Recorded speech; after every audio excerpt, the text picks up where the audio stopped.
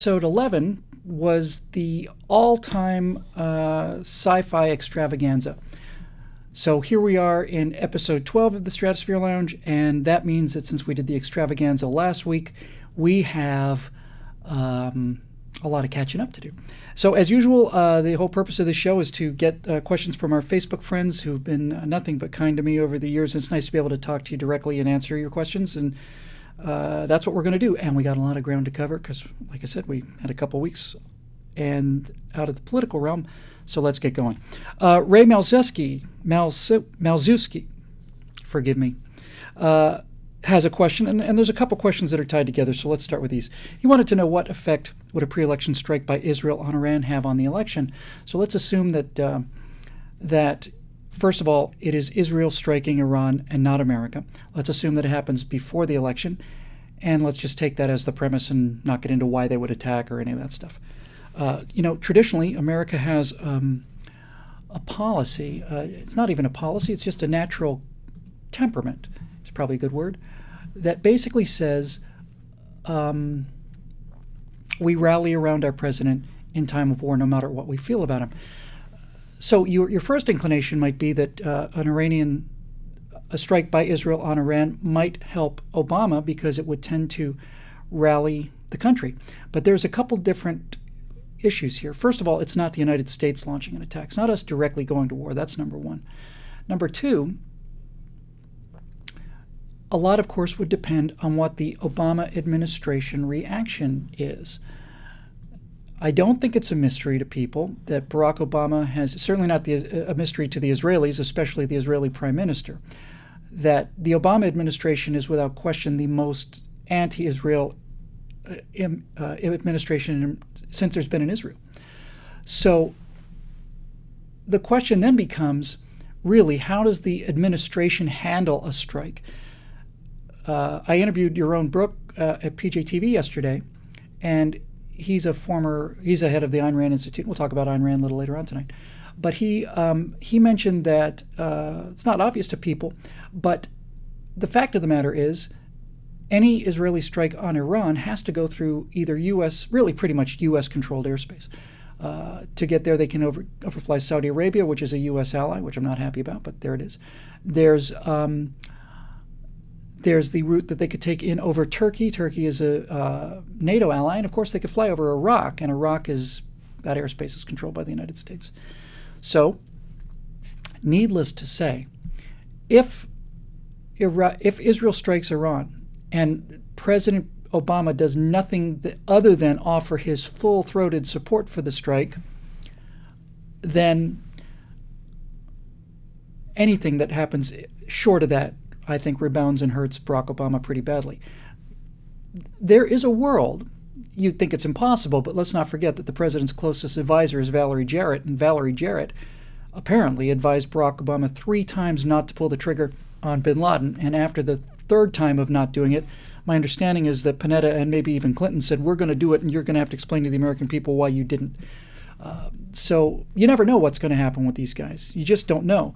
But it's virtually inconceivable to me, but it is a possibility that there's a world where American fighter jets go up to intercept an Israeli strike on Iran. I don't think anybody thinks that's really going to happen. But do the Iraqi government officials squawk about this Israeli incursion? Undoubtedly they would. What would our response to that be? I think if Obama does anything less than really get behind this strike, it's going to hurt him badly. It's going to hurt him badly. And that's the calculation. We get a similar question, I think.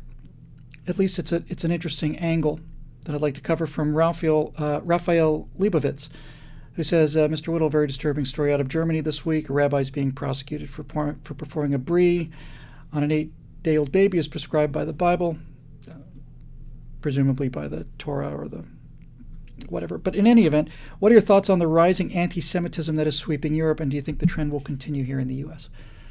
I think that's a really interesting question, this anti-Semitism question.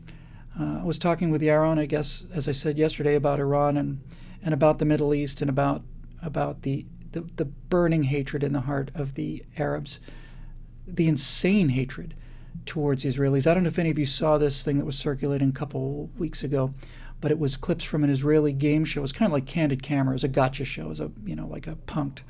And they had Arab people come in for an interview. They thought the interview was for like a German TV, and then they revealed that it's Israeli television. And all of these Arab intellectuals and deep thinkers and celebrities get violently angry. When I say violently, I mean like throw chairs. One guy punched the woman who was hosting the interview, punched her in the face when he found out that she was Israeli. And then of course, the host says, no, it's all a joke. It's all a joke. Punked. Gotcha. We're actually Arabs. Oh, ho, ho, ho, ho. Big hugs and laughs all around. These people hate the Israelis in their bones, and there's a lot of hatred of the Israelis in their bones in Europe, of Jews in Europe. There's a lot of hatred of Americans in Europe and around the world, and I think all of these things are related. And I think, to take the clearest case and then work it out from there, I think it's pretty clear. When I was a boy, my mom grew up in the Middle East. My mom actually was barely escaped with her life during the Suez Uprising. My grandfather, her father, was in Royal Naval Intelligence, was a Royal Marine, and he was stationed in Egypt during the Suez Crisis. And they tried to murder him. They barricaded themselves inside a PX, basically, and went up to the ceiling with these giant cauldrons that they used for washing, and they were boiling water to pour down the stairs when these hordes came up to put their heads on pikes. And that was my mom. She was probably 12 when that happened. But my mom grew up in the Middle East and saw all of this, saw Israel pretty much right when it started. And I was very young. I was probably 10 or 11, just driving the car going someplace, and the subject came up, and she said, if you stand on a high ground in the Middle East, you can look down, and it's like somebody drew a line on the desert with a ruler, and one side is green and cultivated, and the other side is a wasteland, and the green side is Israel, and the wasteland are the various Arab states. I think I've never been afraid to just say what's on my mind, so here it is pretty much verbatim, or at least without any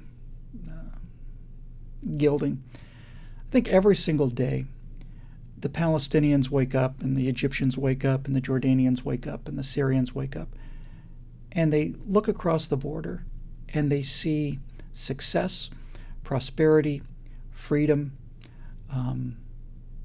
win. They see winners. And that is intolerable to them. It's intolerable. Every person, every society. I met a really interesting guy up at Coeur d'Alene when I was visiting Burt Rutan's small little deviation here, named Brent Regan. Brent Regan talked about fractal behavior. His idea was that the behavior of individuals mimics the behavior of the culture, and vice versa. The way the individuals in the culture behave is how the culture behaves. It makes a lot of sense.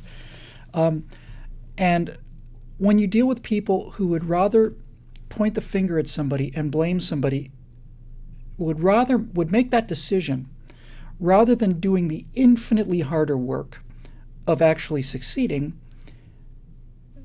you have a certain kind of person. And not to find a point on it, you really have the progressives and the Occupy Wall Street, right? It's easier to demonize people who are successful and to demand their stuff than it is to actually go and earn that stuff, isn't it?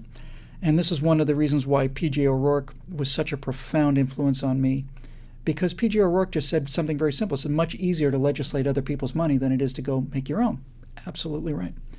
So when you've got a culture that's that dysfunctional, as you have with all of these Middle Eastern Arab states, they could live with their dysfunction as long as they didn't have to face their dysfunction.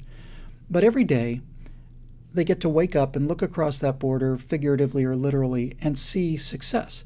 And they can complain about how poor the land is and how hard it is to farm there and all these things. It's terrible. It's a terrible country in terms of the actual soil. But ultimately, what happens is they wake up every day and they see people who do the hard work to become educated, to get up earlier, to stay up late, to go out and irrigate the desert.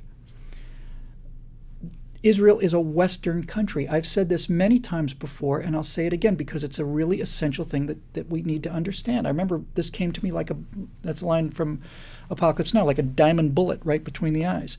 You look at the third world, and Arab countries are third world countries. You look at the third world mindset, and you think, what's wrong with those people? But that is not the way to think about it. There's nothing wrong with those people. That's how things have always been done forever. That's how human beings have existed forever. The question is, what's wrong with us? We're the ones who are the freaks. They're not the freaks. We're the freaks. It is an abnormal, unusual, and historical way to think about things, to think that you can make things better than they were before. The idea that you can improve things is a relatively new idea. It's a Western idea. And Israel is a Western country. I did an afterburner called The Bridge in Your Mind, where I talked about the bridge over the River Kwai, and it was written by a French guy whose name escapes me right now, and I'm embarrassed about that. I usually remember these things. But he basically said that the reason that the British built such a good bridge when the Japanese hadn't was that the Japanese just marched off into the jungle and lashed some bamboos together, and then the bridge would last for a train or two, and then it would collapse, and they go do it again. But the British built the bridge in their minds. They had the vision to see the bridge, and they did all the mental calculations. How much weight will it support? What kind of sand are we building into? How much timber will we need? In what order will we mark the guys out there? What teams do we need to assign, and in what order? Before the British went out to drive the first nail in the actual bridge, the bridge was finished in their heads. All the blueprints were done, corrections, changes, it was criticized, all this stuff. This is Western thinking. This is what the Israelis do. The Arab looks out over the desert and sees a desert. An Israeli looks out over the desert and sees an orchard. And that must make the Arabs crazy. And it makes them crazy on another level, too, because if you really get into the message of Islam, I'm not inventing this. I didn't write the Quran. I'm just telling you what's in the Quran. The Quran is a very unusual religious document in the sense there's not a whole lot of religion in there. It is a mostly historical textbook for conquering people. There's a lot in Islam, in the Quran, that is really just how do you deal with conquered people? Who do you let live? Who do you put to the sword? What are the terms and conditions for allowing them to live as dhimmis? And what's a hudna? What's a false truce? What's all this stuff? But the main thing about Islam is, as many religions do, certainly as Christianity does, and as certainly as Judaism does, it tells their followers that they're the chosen people, that God has smiled uniquely on them. It's got to be a pretty cold thing for an Arab in Syria or Jordan to wake up to every day, doesn't it? You've been told your whole life that you're the chosen people, that Allah is your guy, and He's going to smite the unbelievers. And then you look across the desert, and you see the most hated unbelievers of all living well on the land that you cannot make work. And I've often said that the main reason that Islam launched the attacks on us on 9/11 is because the existence of America proves their religion is a lie. To them, anyway. Just let's not even take America, because that's a pretty broad canvas. Let's say Vegas. Las Vegas. The existence of Las Vegas is really disturbing to Muslims on a theological level, because certainly they know how we live. They know that they live in poverty, they live in repression, they know that they live in just abject misery. But they're the chosen people. And meanwhile, the infidels, the sinners here in America, whose women are barely clothed and who, believe in things like free speech and criticizing the prophet and all these other things, these infidels live like kings. That's why we had to be destroyed, I think. I really think that's what the essence of it was with the 9/11 attacks. Our existence proved to them that their God is lying to them. Because how can we be this successful and this happy when they're the chosen people and we're the unrepentant sinners? We're doing everything that the Quran tells them not to do, and we're having the time of our lives. All of this simply to say that the anti-Semitism in the Middle East with the Arabs, and even the anti-Semitism in Europe, is a result of envy. It's envy. That's all there is to it. All of socialism is built on envy. Socialism is the theory that it's better for everybody to live in misery than it is for some people to be less miserable than others. In other words, even if the most miserable people in society do better and better and better, there are some people who are so full of envy that they simply can't accept it. I'm going to give you a little insight into, I don't think I've talked about this before. It's going to be in the next firewall.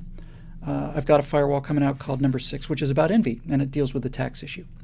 But there's a little thought. I know I'm getting way off topic here, but that's why this is a fun show.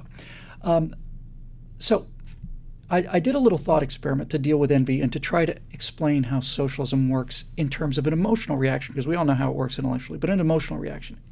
Ultimately getting back to anti-Semitism, so give me a second here. So here's a little thought experiment I came up with. You guys might get a kick out of this. Here's how that flaw in the human heart works. Let's say that you work for an insurance company and you live in and you have a little cubicle and you're one of 100 people on an insurance floor. And let's say that at the end of the day on Friday, you're getting ready to go home, and the president of the company comes by your cube and he says, "Hey, Bill, I'd like to talk to you for a second." "Yeah, well, I'm sorry, what can I do for you, Mr. Johnson?" "Bill, you've been working for this company for 20 years now, and I know you don't know it, but we've been watching you. You come in early, you stay late, you work hard, you've been a credit to this company, you've made us a ton of business, you've put out all kinds of fires, and we just wanted to let you know that we wanted to show our appreciation, and we want you to have this check for $100,000. And the taxes have been paid on it. We already paid the taxes on it. So it's $100,000, no strings attached, not a gag, and it's not a joke. We just wanted to thank you for all your hard work. Have a great weekend." And off he goes. And there's the check in your hand. Well, needless to say, if somebody just dropped a check on you for $100,000, you didn't have to do any extra work. It's done. It's yours. It's the definition of a windfall. What do you do? You're filled with joy, right? You're filled with joy. The first thing you think about is all the things you can do with that money. I could pay off the house maybe, or I could get a new car, or I could pay for the kids' education, or I could get a flat screen TV. I could go around the world, and you're filled with joy. It's $100,000 you had no idea was coming, and you are filled with nothing but absolute radiant elation and joy. So, needless to say, once the boss has left, you decide to go and share the news with the rest of your coworkers, and you go out there onto the floor and you pull your friends together and you say, "You will not believe what happened to me. What happened? The boss just came by, said he'd been thanking me for all my work, and he gave me a check for $100,000. Pure gain." And then everybody else in the office tells you that the boss had come by their cubicles before you, but they didn't get a check for $100,000. They got a check for $300,000. Now what happens to your sense of joy?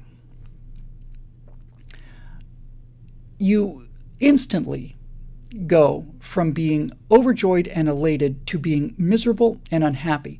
And you no longer think about what you could do with $100,000, but you start thinking about what you could have done with $300,000. And all the people who you wanted to take care of with your $100,000, all your old friends who you used to work with, the guys you're gonna, he really wants a motorcycle. I can peel off, $250 to get him a used motorcycle. All the things you wanted to do. Suddenly that all changes. You suddenly start looking at the other people in your office, the people who got the 300 grand while you got a measly 100 grand. Susie, she drinks, and Ted comes in late and leaves early, and he got 300 grand and I didn't get 300. I got a measly 100 grand. How come they got 300 grand? I didn't get any. And I got this crap. That's because you didn't earn it. At least you didn't earn it the way that we traditionally think you earn about it. It was a gift, and therefore, since it's a gift, it goes to your self-worth. And if somebody else has more than you do, you don't think about how they earned it. You become less than them, and you're filled with envy. Now, if that had been set up in such a way where the guy who put in the long hours got 300 grand and the person who left early and came in late got 100 grand, you could find a way to be okay with it. But since it's not tied to reward, since it's just a gift, it's an entitlement, you are filled with envy. And I'm here to tell you that there are people out there, I'm not one of them, and you're probably not either, but the fact of the matter is, there are people out there so that if the deal was structured in such a way that everybody had to take the check or else nobody got the check, there are people out there, I'm telling you, that would rather tear up a check for $100,000 than bear their neighbors getting 3 times what they got.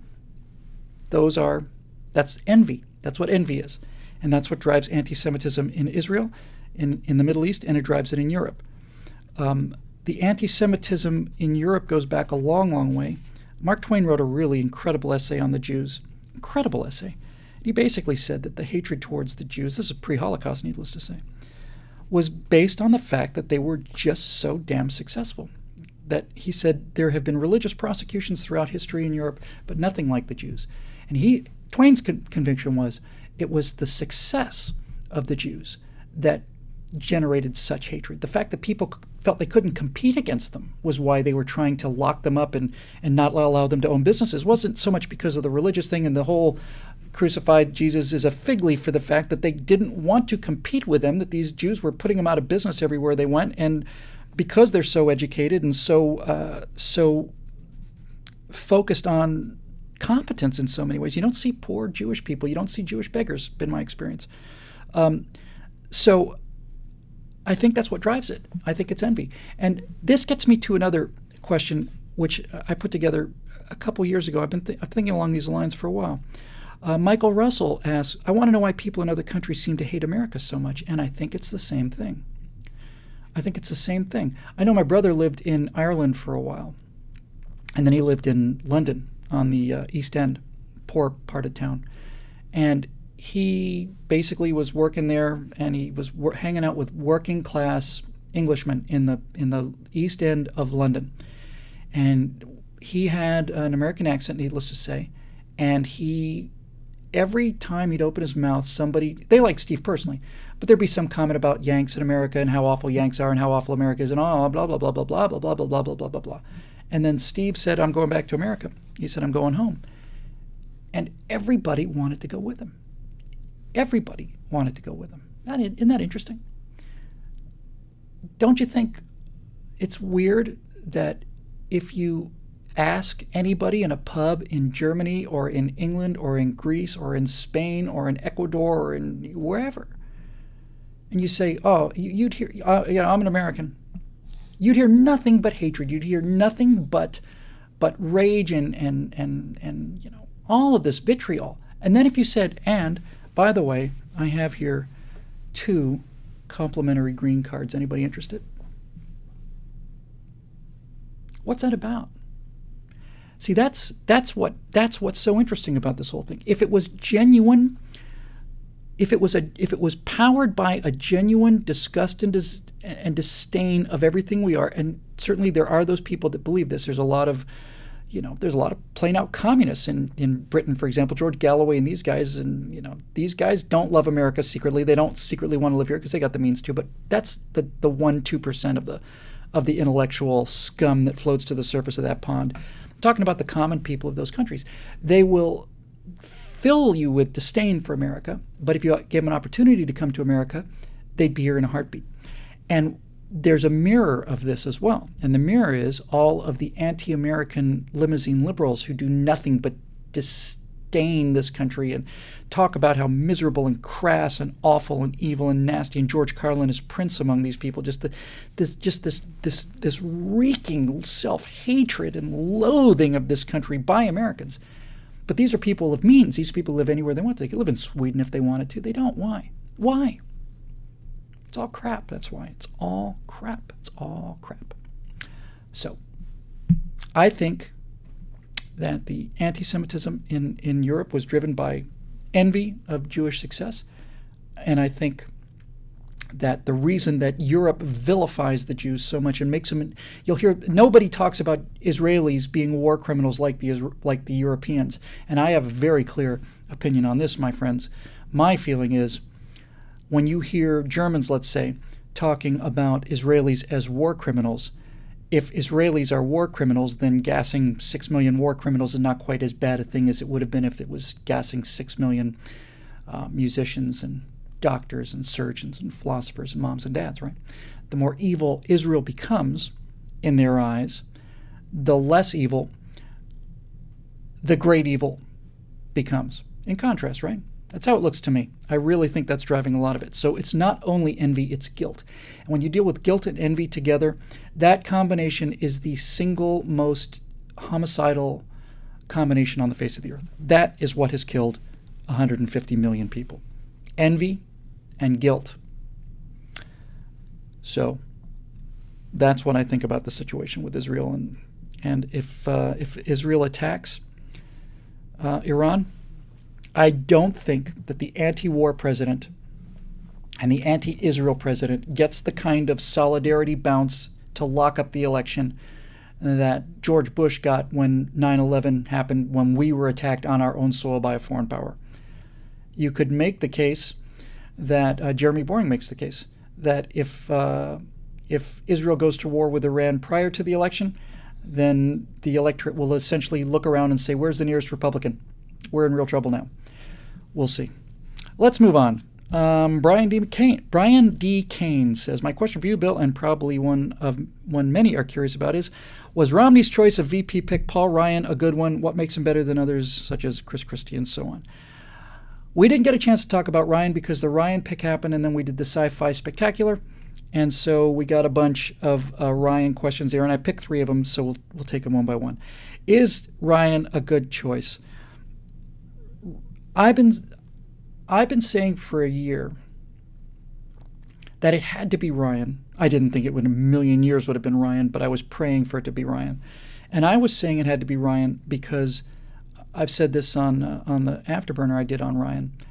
The only actual genuine existential threat to America on the board today is not global warming, it's not Iran with a nuke, it's not falling education scores, none of those things. The only thing that can actually destroy America as we know America is this debt crisis. And it not only can, it will. It will bring down the economy of the world and change what we understand our lives to be in a way that none of us are prepared for. Because when you had the Great Depression, you had people out of work and you had people living in soup lines and without electricity and stuff. But those were tough people. Those were people where 60, 70% of the country was rural. A lot of people didn't have electricity. Many people didn't have electricity in the 1930s when we had the Great Depression. If we lose the power, forget if the internet goes out, if electricity goes out, if food can't be distributed, we're not living on farms anymore. It's not 60% of the population's rural, it's 5%. It's the end of the world as we know it. It's not a catastrophe. It's unknowable. It's the singularity. We can't see what would happen if the world's economic system collapses, and it is going to happen. This is the most predictable catastrophe in human history. It's going to happen unless we get this spending and this debt under control. And I've been saying for a year now that I would rather lose with Ryan than win with somebody other than Ryan. And I know that's a hard thing to say because, first of all, I don't think we're going to lose with Ryan. I think we're going to win and win and win big with Ryan. And I think everything's panning out that way. But here's why I think this is important. If we lose with Ryan, the only person out there who's serious about this plan, I've had many people correct me and say Ron Paul has a serious plan. To the Ron Paul people, I apologize. That is correct. I said on the Afterburner, Ron Paul is talking about these things. So my sincere apology in that regard. With that said, Ryan's plan is a path to fiscal sanity. And we have to put a marker down for fiscal sanity. We are dealing with people who are so mendacious and so cynical and so power hungry and crazy that I, honest to God, think it is better, not just forget for the Republican Party or conservatives. The future of America is dependent on us going to the American people before this collapse and saying we have a choice. We can be adults like they were in Wisconsin. We can face the music and we can get a haircut and we can start to get better. Or we can be France and Greece and pretend like there's no problem and reelect the guys that tripled or quadrupled the deficit. So which is it going to be? The reason that's important is if we win, it becomes a mandate for change. If we lose, it means that when this collapse happens, it's not just something as petty and trivial as, we told you so. No, then when the collapse happens, the American people will realize that they made a mistake. And most people, most cultures learn through pain. So if we have to get a little pain, if we've had enough pain, we can get out of this without a whole lot more pain. If we don't have enough pain now, with 4 years of unemployment and all the rest of this, then maybe we need real pain. Punch in the nose, break your nose, blood running down your face kind of pain. And if that's the case, then the American people need to know who told them the way out, not because it'll be time to say I told you so, because then it will be time for people to go to plan B, which is who are the adults and who can help us out of this. That's why. That's why. That's why Ryan is so important. Ryan, I don't really want to get into all the tactical things about Ryan. Ryan's a real conservative. I'll tell you this. Ryan certainly energized the base in the same way that Sarah Palin did. Ryan is I think I have enormous respect for Sarah Palin, but I think Ryan is a far more formidable person. But I think of all the things that the Ryan pick does is it makes me feel much, much, much better about Mitt Romney. I know, like all of you conservatives out there, you're pretty tired of getting, just getting the finger from the GOP establishment. Yeah, you guys don't count. You're only the conservative wing of the Conservative Party, right? So for Ryan to be chosen by Mitt Romney it says more about Mitt Romney than it does about Ryan. And I think it's going to be spectacular. There's no question that American businesses are sitting on tons of money. There's an enormous amount of private capital out there waiting to be spent, and they're not spending it, and rightfully so. They're not spending it because these Marxists in Washington have demonized business, demonized prosperity, demonized success. So rightfully and sensibly, companies are sitting on money. They're not hiring people. They're not buying new trucks or opening new factories because they don't know what the tax rate is. They haven't even passed a budget in 3 years. They can't predict it. And Jeremy made this point. He said it's better to have a high tax rate that we know is coming than it is to have an unknowable tax rate, because businesses have to plan ahead. So if Ryan and Romney and Ryan are elected in November, I predict the Dow is going to jump 5,000 points overnight, and before he's inaugurated, the economy is going to be up to 4, 5, 6% in growth because of this. Now, of course, needless to say, all the liberals will say it's racism, and Obama has already gone on record as saying he doesn't want Romney, he doesn't want Romney elected because Romney's going to get credit for the economic recovery, which is going to be here just any minute. So if Romney is elected and the Dow jumps 5,000 points the next day and everybody starts hiring, Obama would have said, man, if that election had only happened a week later, I would have won. That's how clueless this guy is. I don't care about him being clueless. We talk about Jimmy Carter being the worst ex-president in history. Barack Obama is going to be the worst ex-president in history starting this November, because once he's out of office and the economy, which is a coiled spring of potential energy just waiting to go, once they take cut the chains off of our own ankles and the economy explodes, Barack Obama is going to be on TV every day for the rest of his life, starting on the first Wednesday in November, talking about how, all of this is a result of me and my policies, and the American people just sold me out just before we had a chance. All this prosperity is mine, and now Romney's taking credit for it. And you know what? As infuriating as that is, it fills me with a special kind of joy, because it means that guy is going to spend the rest of his life bitter and angry and mean-spirited and small, which is what he is anyway. And I want to see him. I want to see his face after 8 years of economic growth at 8% a year because of his policies. We win this thing in November, and Barack Obama will go down in history as maybe the best thing that ever happened to the United States, because he's shown us what actual socialism is and convinced us we don't want any of it. On the Ryan plan, on the Ryan selection, Nick Razzo has a question. Says, what does Paul Ryan do to dismantle the cultural perception of him as a granny-killing Medicare assassin that the media is trying to put on him? Well, isn't it just been a joy since Romney's mathematical nomination to watch the Obama administration pull one shiny object out after another, the dog on the car and the war on women and, blah, blah, blah, blah, blah, blah, blah, only to have it blow up in their faces. This Paul Ryan thing, which they assured themselves would be a catastrophe, be an automatic victory for them because seniors won't stand for it. They're so protective of Medicare. Isn't it just hilarious and joyful and hopeful? Isn't it a good thing, a hopeful thing for this country, that the American people, especially seniors, are not only not reacting negatively to Ryan, but have been, they're adults. They're saying, somebody wants to talk to us seriously about a serious problem. We like this guy. So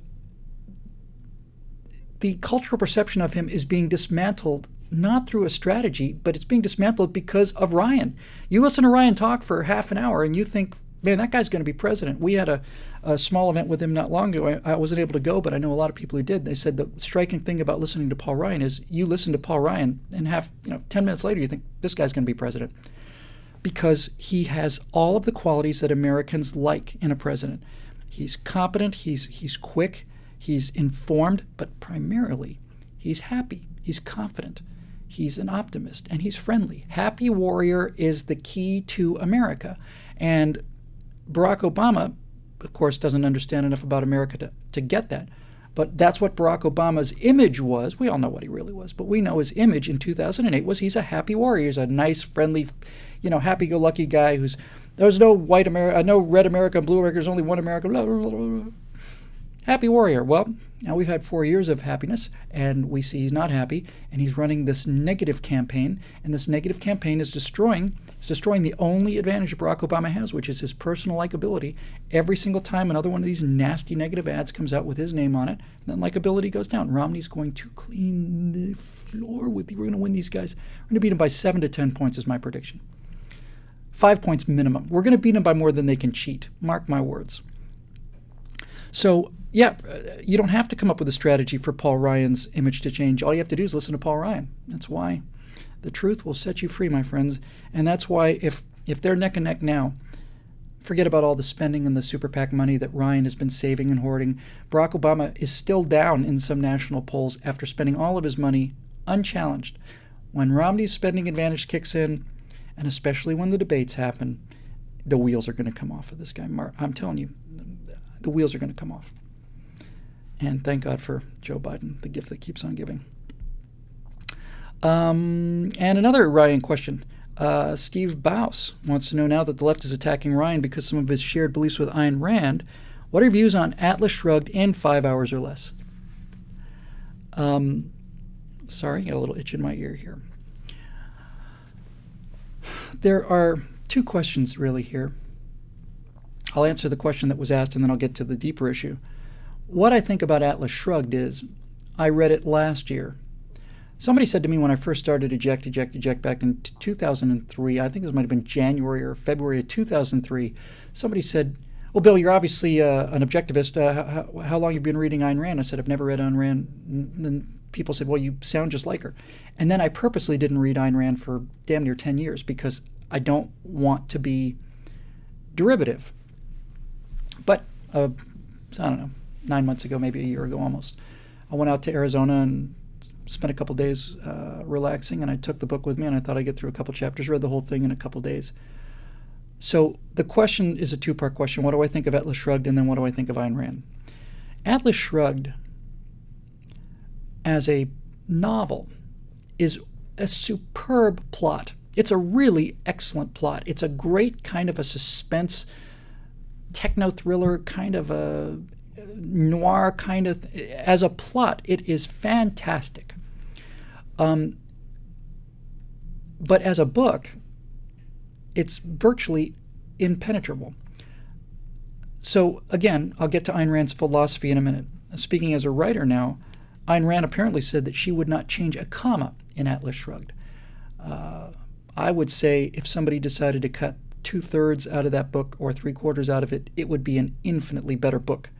Because what she's getting at in Atlas Shrugged is brilliant. But there are, folks, you just can't have, and I'm not exaggerating here, you just can't have 30 pages of a soliloquy. You just can't have a 30-page soliloquy. You just can't. A 30-page soliloquy when John Galt is giving his radio, a 30-page, that's just not good writing. I'm sorry. Which is a crying shame. This is why I'm dealing with the book before I deal with her philosophy. It's a crying shame because you could, with a good editor, make a fantastic book and a great movie out of that. But it's just really hard to read. And my personal experience with reading Atlas Shrugged was this.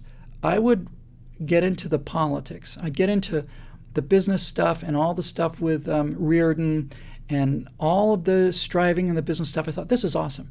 And then you just get into hours and hours of stuff. And I'm just about to put the book down, but you know what kept getting the hook in me, that kept me going until I finished the book?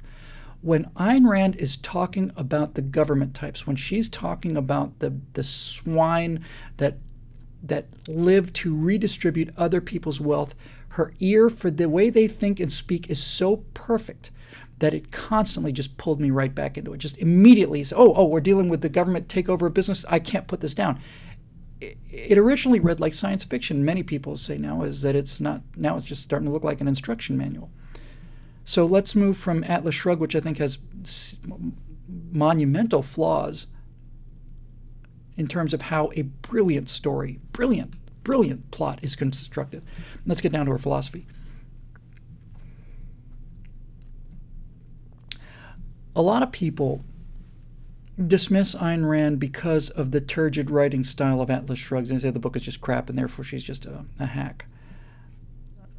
There's a lot to criticize about the book, but in terms of her understanding of the morality of wealth creation and her unabashed championing of things like self-interest and the results of self-interest, I think it is philosophically astonishingly powerful stuff. I don't know enough. It's usually good when you don't know anything to come out and admit it. I don't know enough about the nuances of actual objectivism to be able to say how much of this is slander. Certainly some of it is, but the criticisms that are leveled against objectivism are the kinds of things that basically say that altruism is destructive and has to be eliminated. Again, if I'm phrasing this incorrectly, stepping on toes, my apologies. I'll just tell you this is what I hear often. Altruism is demonized by Rand, but I don't think that's necessarily needs to be the case. I think what needs to be demonized is coerced altruism, which really isn't altruism. I know I get off the reservation with some objectivists on this. I'll give you an example. We did a trifecta on this not long ago. A couple months ago, there was a woman runner. She was a college track and field person, and she just won a previous race, and she was in some long, race, and she wasn't doing well. She was coming in like 15th out of a field of 18 or something, and she's walking next to somebody and running next to somebody rather, and the runner from another team goes down, just collapses, and she stopped and picked her up and helped her across the finish line and made sure that she finished ahead of her. And apparently, a conservative talk show host and callers calling in basically said, this is the result of socialism, and this is the result of Obama's America, where we all are responsible for everybody else, and nobody is, that woman had an obligation to cross the finish line first, and helping the other person is not her problem, and altruism, blah, blah, blah, blah, blah, blah, blah. And it's just insanity is what that is. That's madness. And it makes us sound like lunatics and cranks. Because what would have been socialism and madness would have been if she was required to pick that person up, if she had been required to give up her position in order to help that person. And you could also say that if it had been a relay race, she would have no right to give up her other team members' chance at any kind of a finish in order for her own personal desires. But that wasn't the case. Isn't the entire essence of what we believe the idea of free will and freedom to choose and live your life the way you want to? This woman was a competitor. She made a decision to help that person up across the finish line. She wasn't required to. She didn't have to. Now we get into the area that I'm often accused of misunderstanding, and I'll own up to that. Maybe I don't misunderstand it. But there are certainly, what is true is there are certainly objectivists out there who say things like, any kind of assistance to other people, any kind of altruism is morally wrong because of the reasons that Ayn Rand suggests. This is where we have to parse this very carefully. A society built on enlightened self-interest is a happy, successful, wonderful place to live. It's Disneyland. A society predicated on the requirements for people to help other people is the gulag, and it's the death camp, and I've been saying this my whole life. But isn't the difference really the difference between coercion and free will? Isn't coerced sympathy, coerced assistance, coerced charity? Isn't that not charity at all? And is that not altruism at all? Isn't that just coercion, period? I don't want to be coerced to do things. If I don't want to help people, that's my business. I should have a right to do whatever I want to, and if I want to, I don't consider it selfish. I wouldn't consider it selfish of that woman to run past that woman. I'd have no problem whatsoever with a runner who has a runner go down next to them and they choose to continue to run the race. I have no problem with them. That person's not morally weak. There's no obligation. I don't feel there's an obligation for her to pick that person up. But we had many people calling in furious that she did. And when you get to the point where human compassion becomes an evil in itself, this is where I get off the boat. Compassion cannot be required or coerced, because then it's not compassion. But isn't it true that conservatives are far more charitable than liberals? And they say charitable because no one's forcing them.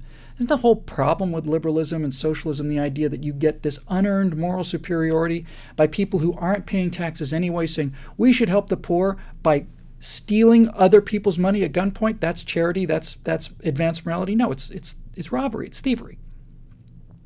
Ayn Rand said that the most evil person in the history of the world, the one myth that had to be destroyed, was Robin Hood. And I thought that was a profoundly good point. A profoundly good point, that the idea of robbing from the rich and giving to the poor, this guy was a hero.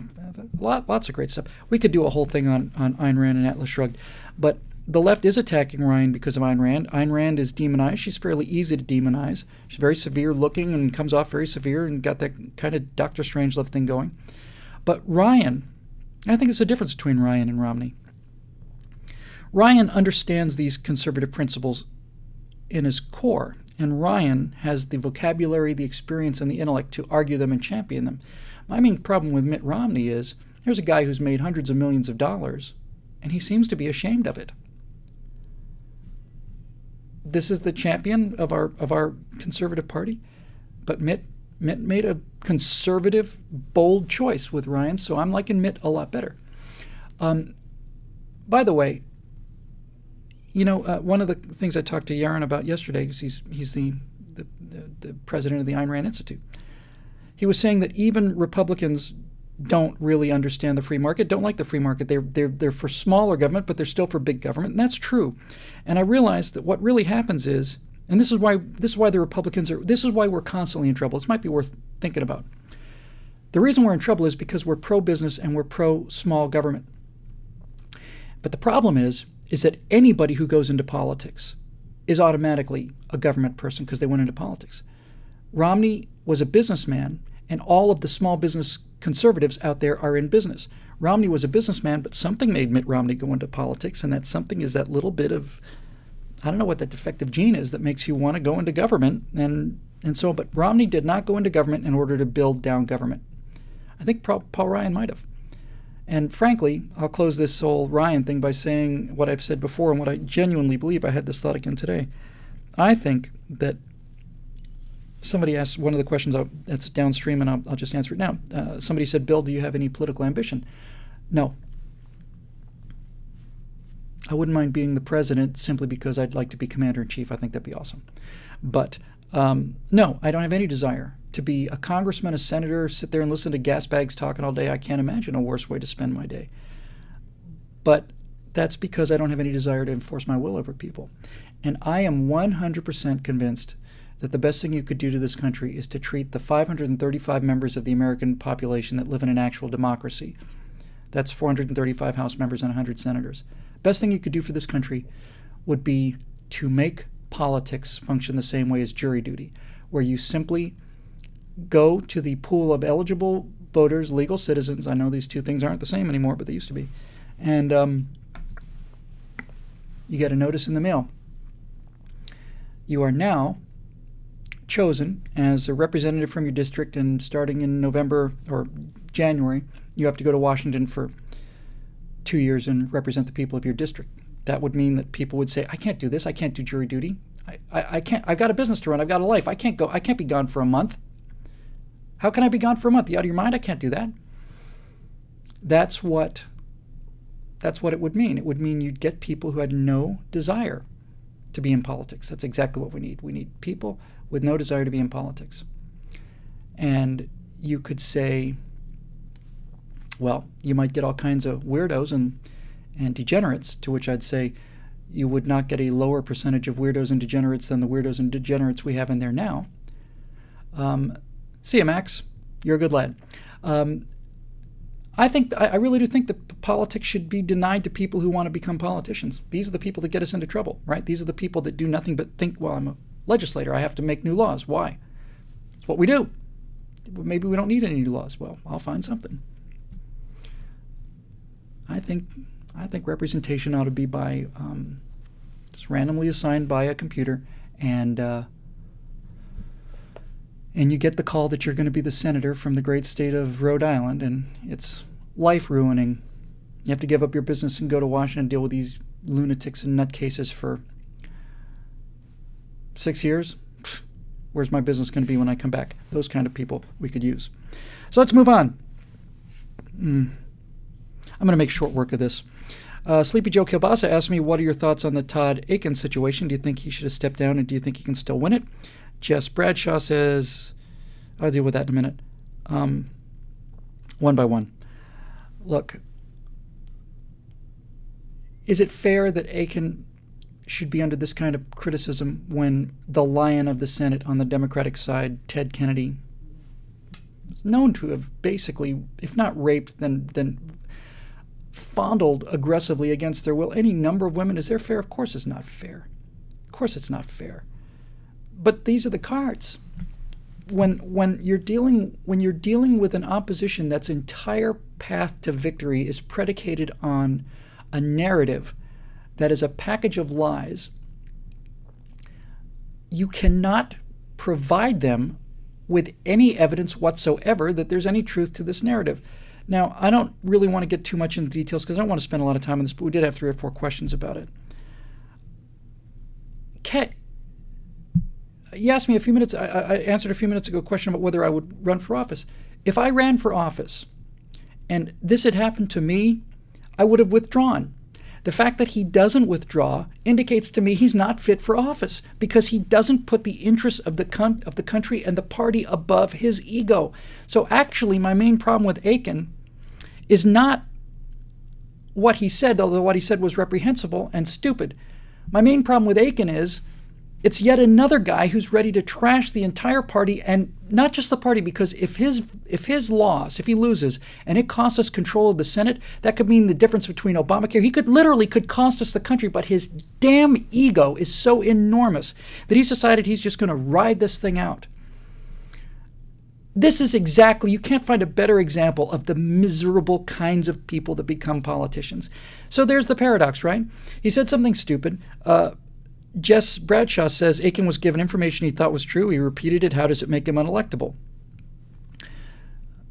There's a strong case to be made there. But at the same time, honestly, are you really expecting me to believe that a fully grown man who wants to be a representative for 50% of the population, which is female, actually believes that there's some magical thing that happens to a woman during rape that prevents pregnancy? Is that really excusable ignorance today? I don't think it is. I don't think it is. I'd like to see him go. And I understand that it's not fair. But you know what? It's supposed to be not fair. It's harder to be people of integrity. It's harder to be people with character than it is to be people with no character. And if you have a party, presumably, that has character, it makes it harder. You know, this is something we see all the time. It's a really great point. And the point is, Democrats are constantly accusing Republicans of being hypocrites. And the reason that we're hypocrites is because we have standards that we fail to live up to. No one ever accuses them of being hypocrites. They can't be hypocrites. They have no standards. Bill Clinton is a immoral, womanizing cad. Is he a hypocrite? No. Everybody knew that about Bill Clinton. Taken as read. We have to hold ourselves to a higher standard. Isn't this the entire idea of conservatism and character and honor? Isn't this essentially the precepts of Christianity? Isn't it really a very subtle but very primary idea of Christianity? Is not that because people are Christians, they get the get-out-of-jail-free card. On the contrary, because they're Christians, they are aware of their human failings, and their failure is more profound for the fact that they understand the stakes. They're still forgiven, but isn't that really the essence of living your life to a higher standard? So I I'm in favor of living our life to a higher standard. I think that what he said was stupid enough to make him unfit for office. Is it fair? No, I don't think it's fair. But, you know, you have to, there comes a point where you have to start asking yourself, what is accommodation to the real world, so that you're not living in a fantasy land and that you're not living in this little world in your head, versus what point do you accommodate the real world so much you become a cynic and you lose your principles. We're getting close to the boundary here for this on this. I wouldn't throw an innocent person under the bus. I wouldn't say, well, if it was a genuine misstatement or something like that, I'd say fight it. But I don't think we have the luxury of this kind of thing. It looks awful. And Mitt Romney, to his credit, whether he believes it or not, I suspect he does believe it, but even if not, from a tactical point of view, has come out and categorically denied it. Don't you notice that these guys never deny this? No one categorically denied when Joe Biden said, you're going to put you all back in chains. Barack Obama said, well, wait, didn't deny it. Of course not. They're never wrong.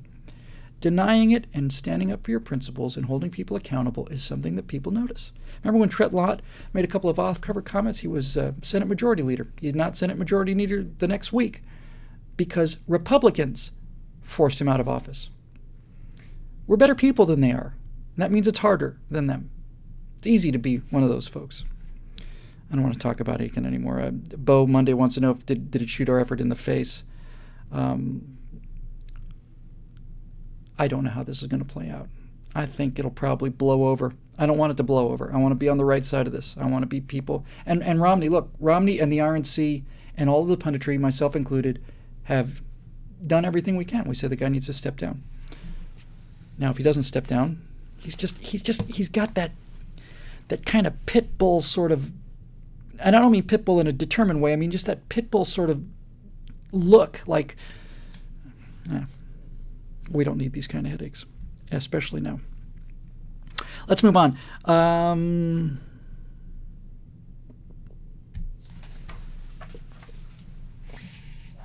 This is an interesting question from Richard Browd. Sorry, Richard. I'm a big believer in the scientific method, but as of late, it seems real science has been replaced by hype and fear-mongering for political purpose. Do you see the same thing? I categorically do. I think that science has become politicized to a degree that it's never been politicized before. And what's really unusual is recently the scientists are proud of this. There's a magazine called New Scientist magazine, and the whole thing is dedicated to politically conscious science. Wow. I have a strong science background. I started teaching astronomy when I was 13 years old. I've worked in geochronology labs. I've been an astronomy lab assistant. I get how science works pretty well. And for a long time, I was a real sort of, raging atheist and religion is evil and all of that idiocy that I used to believe. And I used to be prone to say things like, well, I believe in science. That is an unbelievably stupid thing to say. Among many stupid things I used to say and think. Because I didn't think about them, by the way. I think I need to cut myself that break. I just never really thought about these things. I just parroted what other people were saying, and I never gave it any deep thought. And once I started giving it deep thought, I changed my mind. So let's talk about science and science's place in our society. We live in an extremely technological society that becomes more technological daily. And the level of scientific knowledge among the general population in general and the political class in particular is shockingly poor. Shockingly poor. And this is a critical problem that we face, and this problem is not going to be getting better, it's going to be getting worse. So people talk about, and Obama during the campaign speech says, restoring science to its rightful place. I hear that, and I listen to these people, and I used to be one of these people, and what they mean when they say restoring science to its rightful place, they mean as a golden calf upon a pedestal that we shall all worship. Because the great misunderstanding about science, and this is why these atheists, these radical atheists, who like to sound so intelligent. I don't believe in this imaginary friend in the sky and the flying spaghetti monster. All these guys are trying to show you how deep thinking they are. How deep thinking they are. You say, well, what do you believe? It's like, I believe in science. So science is your religion. No, science is, first of all, it is their religion. But let's get to what science is. These deep thinkers that say, I believe in science, kind of like saying, I believe in a scalpel, or I believe in a chainsaw. I believe in a hammer. They think that humanism is science, but it's not. Humanism is a philosophy. You cannot believe in science because science isn't a philosophy. Science is very simple. Science, there is no political component to science. Most people don't even know what science is. Some people think science is a big warehouse with a bunch of catalog stuff in it. Science is a way of thinking about things. It is a method to think about things. It is a profoundly powerful method to do certain types of things very well. And all of the advances, like this conversation we're having right now, is a result of applying a way of thinking to the world. Science has tremendous power. And Carl Sagan, who I used to read religiously, if you'll pardon the expression, and who I've come to disagree with as I've grown older and wiser in some issues, nevertheless points out that if you've got a person who's dying of plague, you can either pray over him or you can get him antibiotics and see which one turns out the best. And when he talks about science that way, he's 100% correct. But that's not where they leave it. They say, I believe in science. Science should be restored to its rightful place. And what they're really saying is science should be restored as a philosophy, but science is not a philosophy. Science is a way of thinking about things. And science is designed not to answer philosophical questions. It's not designed to answer questions about how we get along together and how we live. Science is designed for a very specific purpose. That's why it's a scalpel or a chainsaw or a hammer. It's a tool. And you can't perform brain surgery with a chainsaw or a hammer. Well, you can, but the effects are not quite as satisfactory as they would be if you use a scalpel. Likewise, trying to chop down a tree with a scalpel will take a long time. Certain tools are used for certain purposes, other tools used for other purposes. Not so hard to figure out. So, what is the tool that science is designed for? Science is designed primarily to interrogate nature and to find out what is happening in the natural world. Science cannot really be applied to many kinds of human problems, but if you want to interrogate the laws of nature, science is the way to go. Science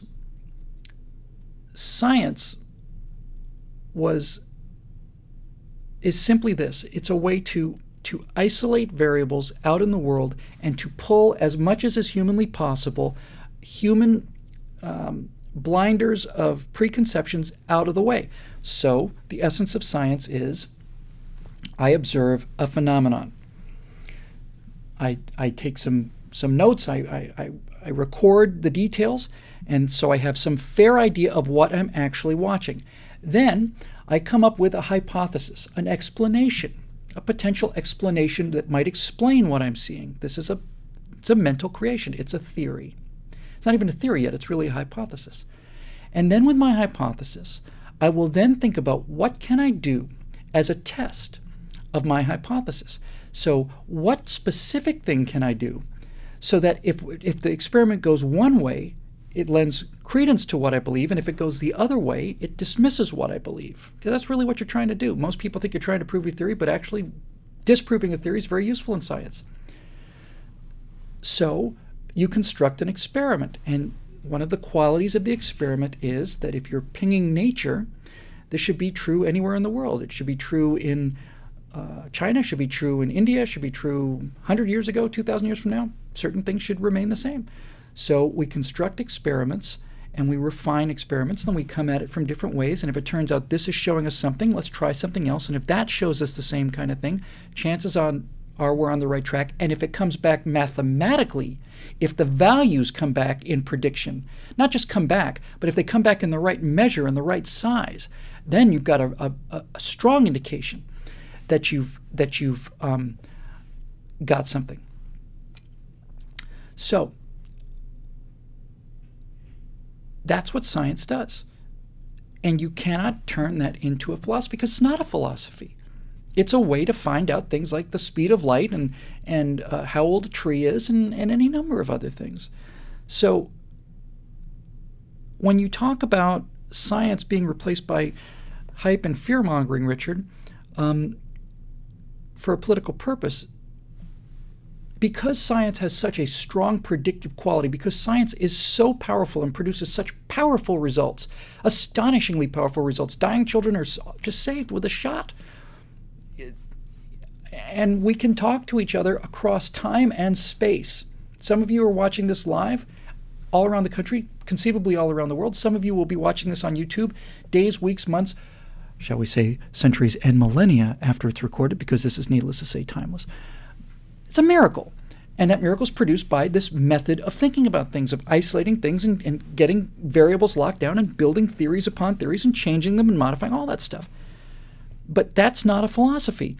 But the problem is that scientists and certainly politicians want to steal the credibility of science, because science has profound credibility when confined to scientific circles. And politicians want to steal the credibility of science and apply it to politics and use that credibility as a lever to get people to do things that they want them to do, even though the science doesn't apply. Global warming is the classic example, but a much more accessible example is this. You often see, especially liberals, with like these demotivational posters and stuff of Einstein. And Einstein apparently famous, so you'll see a picture of Einstein with the hair and the mustache and looking very brilliant, because he's simply the best mind that ever lived. There's no question he's the brightest guy that ever lived. Relativity, the secrets of the universe at the speed of light on the far side of the universe were determined by a young man in a patent office in Bern, Switzerland, with time on his hands. It's simply the greatest human intellectual achievement of all time. Of all time. But you will see people with a picture of Einstein, and it will say, "You cannot simultaneously prepare for and prevent war." Albert Einstein. Oh, well, Einstein said it, so it must be true. Why do we take Albert Einstein's opinion on politics? What does Albert Einstein know about politics? What an absurd thing to say. If that's not clear enough for you, do we take Albert Einstein's opinion on handicapping sports scores? Do we ask Albert Einstein who's going to win the World Series? Do we ask Albert Einstein for fashion tips? Do we ask him for hairstyling cues? Do we ask Albert Einstein what the hottest songs are? Do we ask Albert Einstein about any of these things? Of course not. Why? Because Albert Einstein doesn't know anything about those things. That's why. This is the entire problem with elitism. It's the idea of misplaced credibility. You're credible in one area, so therefore you're credible in another. Nonsense. Matter of fact,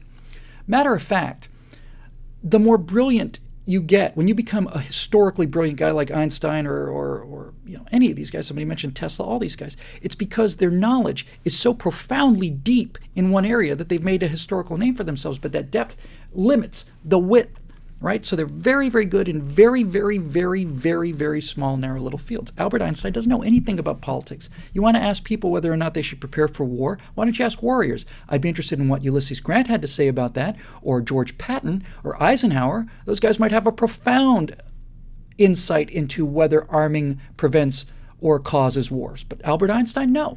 So this is the kind of thing that people do. They try to take the credibility of science, the predictive credibility and the power of science, and they try to apply it to politics. And that's what's happening today, and that's why it has to be stopped. Because when a scientist says, the science is settled on global warming, it shouldn't be discussed anymore. There's a guy who doesn't understand anything about science. The entire idea of science is that one person with a theory and an experiment or a series of experiments that simply locks out the prevailing theory, and his theory covers it, changes the world. One guy can do that. Relativity changed the foundational way we view things because the experimental evidence became so good over time that it became conventional wisdom, because it was a better way to look at the universe than Newtonian physics. But that wasn't the standard knowledge, so the idea that the science is settled is absurd. One guy with a theory and the experimental evidence to back it up, especially repeatable experimental evidence that destroys the prevailing theory, that guy will change the world. So this science is settled consensus. It's the opposite of science.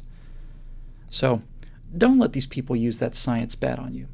Scientists should be respected for people that make a scientific prediction within their own area of expertise. And you know you're in trouble when you have climate scientists talking about policy.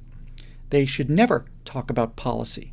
Once you hear a climate scientist talking about policy, that unholy alliance of these two things has already happened, and it's time to disregard what they're saying because their sociology is taking over their science. I'd have a lot more confidence in global warming if the people that were the strongest proponents of it, when asked what should we do about this, should say, I have nothing to say about what we should do about it. I'm just presenting data on climate change and temperature rises. These are my predictions for what the temperatures are going to be. Well, what do you think we ought to do? It's not my business to tell you what we're going to do. I'm not a politician. I don't know what we should do. I'm telling you that this is what we see in terms of the temperature change. That would be a lot more credible than we're seeing temperature rising, so we need to shut down capitalism. That's what happens when you mix science and politics. Let's see here. I'll touch on this briefly. Michael Baker wants to know, he says, this coming election is of world importance. This really is a moment of truth. What's my sense of the electorate at the moment? Does it feel or sound like 2010 again, or is the populace going to go down the France 2012 route? I think we're going to whip these Marxists out of their boots. I think we're going to win this thing gigantic, big, really big. Really big. Historically, no president's ever been elected when the question, well, that only goes back to Reagan, but do you feel better off than you were 4 years ago? That number has to be above 50%, or otherwise you don't get reelected, and Obama's number is 40%. No one's ever been reelected when the unemployment level was above 7.5%. It's been 8.5% forever. Any number of these historical kind of statistics are not looking good for him. Historically, the race always breaks for the challenger, and Obama should be up by 7, 8, 10, 12 points by now. Carter was up that much over Reagan at this point. He's going to get his butt handed to him. They don't have any idea what's coming for them. These polls become tighter and tighter and tighter, and you realize that's because they keep oversampling more and more and more Democrats. They're sampling them at the 2008 rate, which is not the most recent snapshot of the electorate. The most recent snapshot was 2010, and 2010 was better than 2012. The trend is not going. The 2008 trend is what they're looking at, these liberal pollsters, but the 2010 trend went just the exact opposite direction, and things have gotten worse since then. I think we're going to do much better. And the bellwether for me in all of this, you can talk about Ryan picking, talk about all this other stuff, but the only thing in this whole picture is I make a living trying to read tea leaves. The one thing that we should hold on to and that we should hang on to with a great deal of joy and confidence is Wisconsin. Wisconsin. The Democrats went all in on that. They put in a ton of money. They bet the farm on it. And Walker won by 7 points. In Wisconsin. Romney's up in Wisconsin. I mean, I'm telling you, we're going to destroy them. We're going to destroy. It's going to be a 47-state win, I think. I really do. I really genuinely do. All the signs are pointing that way. And this is before Romney started spending his big money and before Romney gets a hold of him in the debates, and needless to say, Ryan and Biden in the debates. Obama's destroyed his personal likability with all of these negative answers. We're going to destroy them. We're going to destroy them. And I'm so proud to be a member of the Tea Party because when the rally stopped, I thought, is that it? I never really thought that was it, but I wondered. It's like, no, the rally stopped because unlike the left that has to be seen being virtuous and show everybody what big, once a year they go out and have their rally and they feel like they've done their good and that's the end of it. That's not what conservatives do. Conservatives are serious people. So conservatives went to Tea Party rallies for a year and a half, and then once everybody got in everybody else's email address, then they stopped going to rallies. You know why? Because there's no point in going to rallies anymore. Now what's important is getting out the vote, and I do 2-3 local Tea Party events a month. And I just go talk to groups of people, 30 people, 50, 100, 300, whoever have me, and I tell them the only thing they have to do is go out there and get people to vote. And then when that happens, we're going to destroy them. Which leads me to Gabe Grantham's question, which is related. He says he read an article on American Thinker that posed a great question, and I'll just paraphrase here. Will these guys be willing to do to win by any means necessary. Do we think we'll see any kind of martial law or anything like that? No, I don't think that. The only way that you can bring revolution to America is softly and slowly, which is why Barack Obama, when it's all said and done, will have been the best thing that happened to America. He upped the pace. He took what would have been, watching. You ever seen kudzu in the South? If you don't, look up KUDZO. Google it when we're done. Get some Google images on kudzu. Kudzu is a plant that was going to come to America as was a decorative plant. It was an indoor plant. Somebody brought it over from Japan, thought it looked nice, so then they let it outdoors or whatever, and then the seeds scatter, and now the entire Southeast is covered by this leafy green plant that grows over houses, grows over parked cars, grows over all the existing trees. It's like somebody laid a green blanket over 6 states. You can drive down Interstate 10 for 2 hours at 70 miles an hour and see nothing but the same plant. It's kudzu. And so in order to take over America, socialize America, take away our freedoms, you have to do it slowly, because America is a rebellious country full of people like you and me who are jealous of our freedoms. And if Barack Obama and the Democrats had taken 8 years to do this, and if he'd been smart enough to basically govern from the middle until he got reelected, which should have been a shoo-in, and then pulled all the Marxism out, they're just, thank God they're incompetent. That's the main difference between Obama and Hitler. Hitler was competent. There are other differences too before you have a heart attack.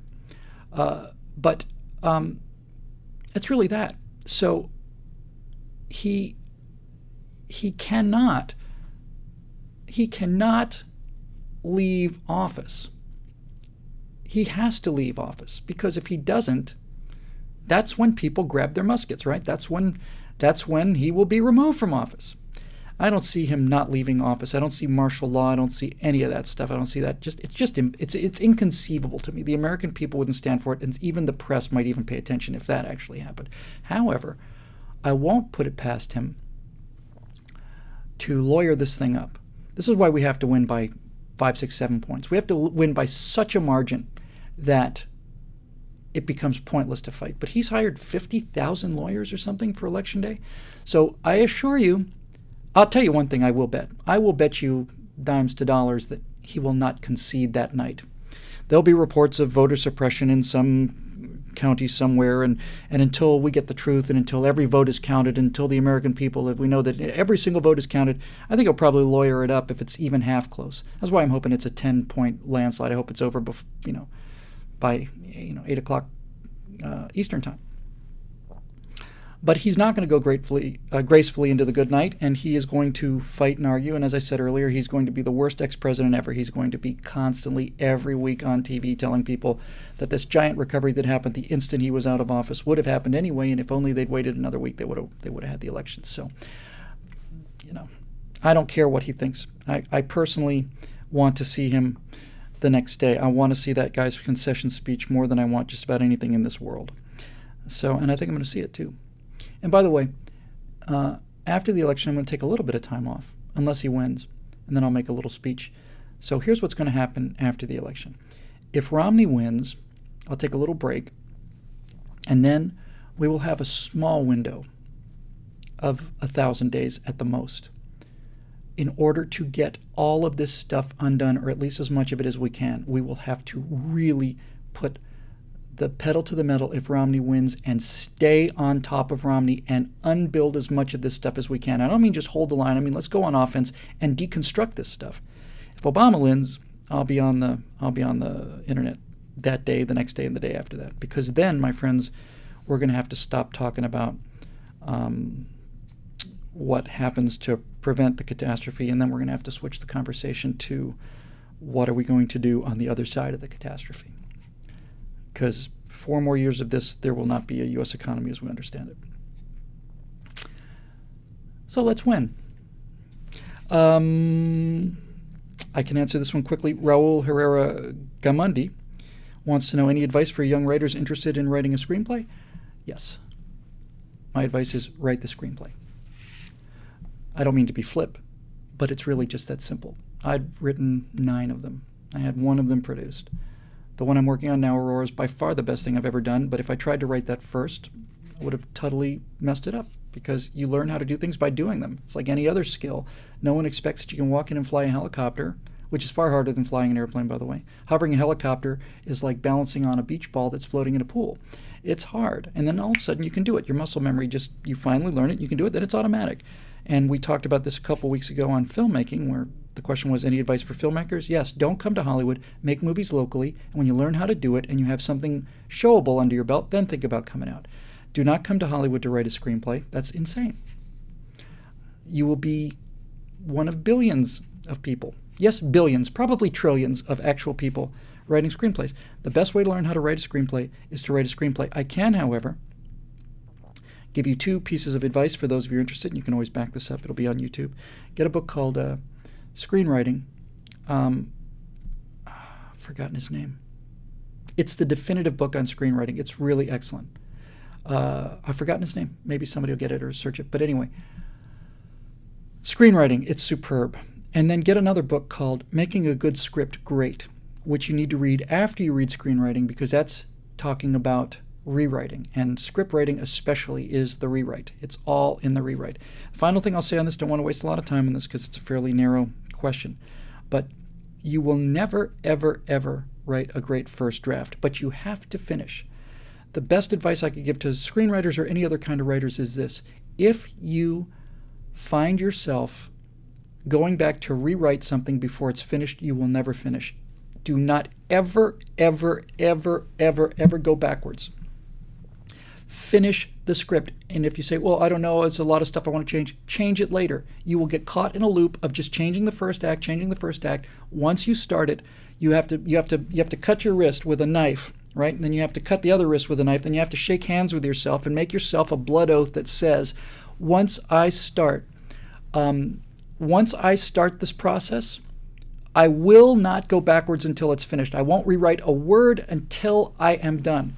Because think of it this way: a screenplay or a novel or any other kind of story, the first draft, there's nothing there. You've got a jungle clearing, and you have to clear the jungle. You have to get the foundation of the plot and the characters on the ground. You can't tweak it, you can't finesse it until the end is there, because you don't know what the end is going to be. You think you do, but you don't. I forget who said this, but somebody talking about, it was Jim Lilacs, said to me in an email. He said, you know, when you start chasing that rabbit, you know what hole it went down, but you don't know which hole it's going to come up. And that's exactly right. Once you start writing something, you got an idea. Oh yeah, here's the beginning, here's the middle, and here's the end. Never works that way. You always go. You just learn. The story tells itself, and you end up completely different places. So my point is, the first draft is designed to give you a start, middle, and an end. And then you can fix things like character and dialogue and plot and all that other stuff. You can't do it until you finish the first draft. And I have an ironclad rule about this in terms of my personal dealings with writers. Anyone who has finished one screenplay is a writer in my book. And until you have finished a screenplay or a short story or a novel, if you have not finished it and presented it to somebody else, you're not a writer. You're dabbling. You could be a writer. Maybe you'll be a great writer. But writers finish things, and then they show them other people, and other people read them. So if you think you're a writer, and you're telling everybody you're a writer, and you want to be a writer, you can listen to this writer who's got a major problem with writing, writer's block, not even writer's block, I just don't like sitting down to write. I love the process once I get started. I hate starting the process.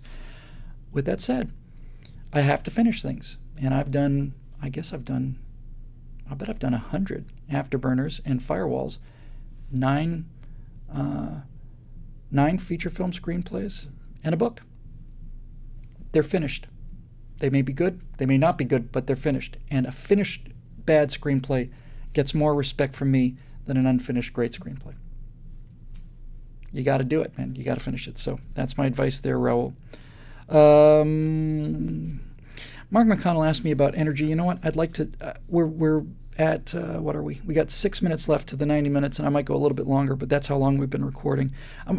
Mark, if you could re-ask that, that's one of the things I wanna just spend a lot of time on. I've still got a whole page of things that are not getting anything close to it. I'm sorry. Just give me a second to look at this.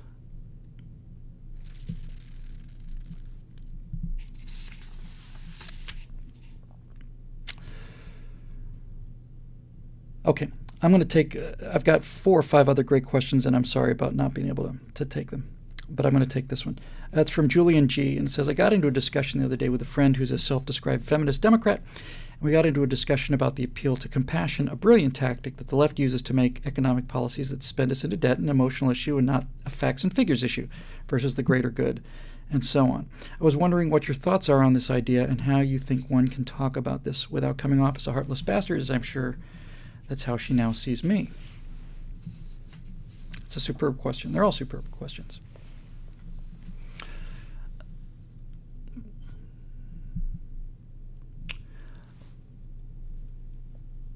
First of all, let's look at Paul Ryan again briefly. I don't want to spend a lot more time on Ryan, but let's look at him briefly. When Ryan talks about policy, he's demonized by the left as being a cold-hearted guy, that famous commercial, who wants to push grandma off a cliff in her wheelchair. And that's how you can demonize an opponent so long as the opponent doesn't have a say in it. But put aside any strategy or tactics or plan or counter story or anything. Ryan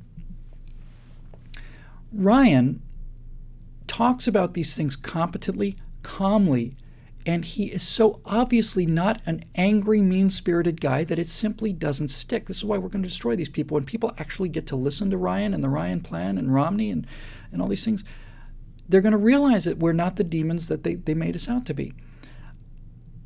The problem with conservatives is, because we think of these things rationally and logically, because our identities are wrapped up in things like our businesses or our achievements, our families, our success, our church lives, our personal lives, maybe we're a Little League coach, because we have a life, we don't have to have our identity soaked up in politics.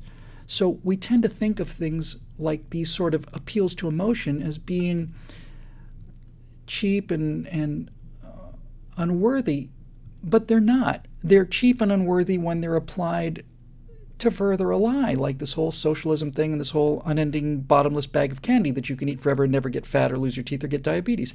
When you use emotion and passion to lie, then it is cheap and tawdry and below us. But if you don't use emotion and passion to advance the truth, you are doing the truth a disservice. You're not doing the truth the best job you can do for the truth. One of the comments I seem to get most from people is, I really like your passion, because it's pretty clear, I guess, after all this time, that when I get into something, I believe this stuff. I don't just come up with this stuff, read it and say, oh, that seems to make sense, and sell it. I understand it and I believe it. And when I say I believe it, I don't just mean I find it to be true. I believe it in the way I believe. I have a faith in it. I have a religious faith in it. And my faith is predicated on me having tested it against history and logic and facts. But if I give something the kind of fire assay, where I really, really break it down and melt it down into component parts, and I'm utterly convinced that this is as close to the truth as I can determine it to be, then I believe it. And when I believe it, I care about it. And when I care about it, it shows. Because I get excited about things. And when people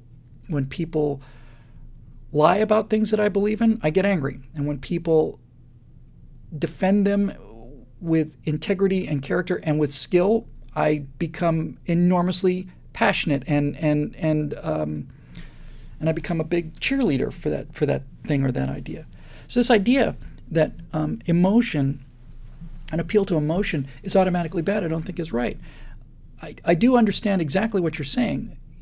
It's a very powerful weapon, and the left uses it effectively. So what are we really talking about here? What we're really talking about is entitlement programs that have already, without question, have already bankrupted the most wealthy nation in the history of the world, stolen all our money, stolen our kids' money, and stolen our grandkids' money. Against this catastrophic failure and ruin, we have the president point to an old lady up in the upper booth there during the State of the Union speech. She's up in the balcony, and he talks about how this woman was being thrown out of her house, and she didn't have enough money, and she was eating cat food, and she really thought about taking her own life, and along comes this policy, and now she's up there happy and smiling, and that person up there who's happy and smiling has a reality that $15 trillion doesn't have. That's the genius of it. That's why it works. So people will say, oh, well, I don't want that lady to have anything bad to her. We don't talk about other ways she could have been helped. We don't talk about all of the people that are going to starve and be miserable because of the $15 trillion that we spent in order to get this lady where she needs to be. We don't talk about any of that. We just isolate this little emotional reaction. People go, oh, he's nice. The president seems very nice. He's got a nice smile. Let's vote for him. If you're going to run up against that kind of opposition, if we lived in a Republic of Angels, where policy would be debated by two people of integrity, using the facts and logic and history, we'd live in a far better place. I've said many, many, many times, I say it every time the subject comes up. If somebody gives me a convincing argument that goes against what I believe and they can back that up with facts, logic, and history, and it can be tested, then I will change my mind. I've changed my mind to get here.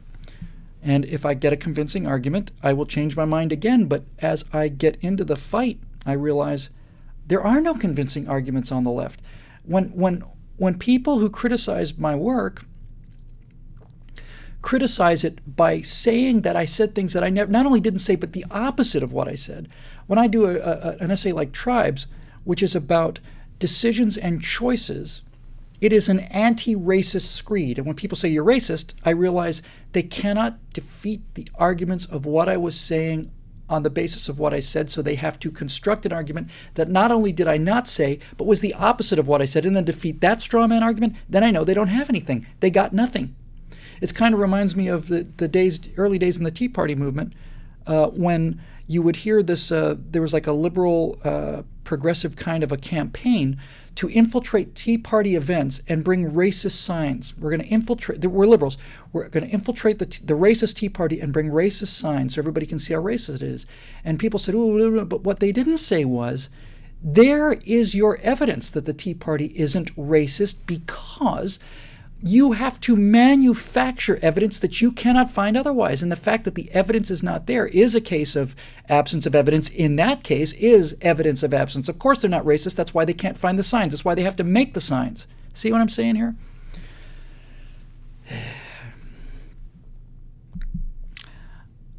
It's just hard to do it this way.